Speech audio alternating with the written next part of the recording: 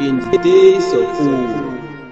Alright, whether you are dropped here by a hurricane, tsunami, or you are lucky to be here by a plane, all I want you to know about this is that is my doing and I'm your ancestor. Which means you are on your ancestral channel where we let you know your history. So wherever you are coming from, subscribe now so I won't have to bring you the same way again. Find out in my story the reason why humans are created imperfect. What was the reason for the first government? Issues with Fulani or Hausa creation myth. Yorubas believe that in the beginning there was water below and sky above, where all gods live in male and female, and Olorun as the supreme being summoned Obatala and tasked him with the work of creating the earth. So Obatala took a hen, snail shell filled with sands and some seeds.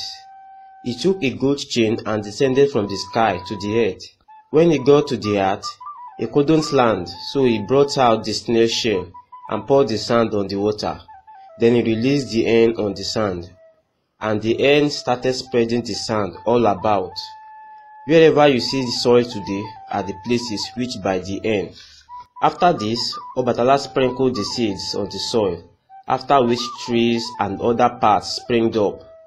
Obatala then landed on earth and called where he landed Ile-Ife. Ile-Ife, this is where the Yorubas believe that life started, because soon after Obatala landed, he started molding humans. As he was molding them, he was drinking palm wine, and he did this till he finished creating them. He then asked Olorun to breathe life into his moldings. Obatala slept, and when he woke up the following day, he saw how horrible and imperfect his creatures was, so he swore never to drink again. Yorubas believe that this story explains why human beings make mistakes. The Igbos believe that for a very long time, the gods lived in heaven, and heaven was a peaceful place. All these gods and goddesses were individualistic, and soon, rivalry and jealousy came between them, and because of this, Chineke, the supreme god and the creator of the universe, decided to create domains for every one of them. Chineke created the earth for Igwe and Ala. Igwe and Ala created 4 males and 4 females from sticks, clay and chalk. They also taught them everything about Chineke, trading and social existence.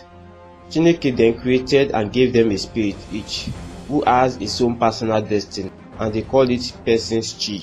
These people then multiplied and became the Igbo nation.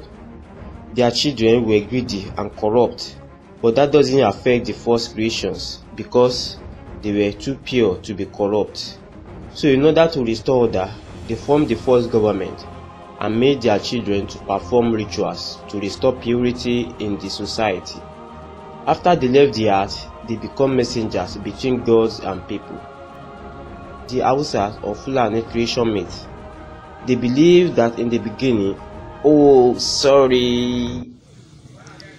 very sure the northern parts of Nigeria had their own creation myth, but during the 11th century, Islam was introduced into the northern parts of Nigeria, and that was a very long time. So gradually, their culture was eroded and replaced with that of Islam. Sometimes next month, I'm going to make a video on how Islam came into different parts of Nigeria till today. And you know what? I won't tell you to subscribe because I know if you like this video, you will surely want to see more. But at least, please help me share this video on your Facebook, WhatsApp, and Twitter.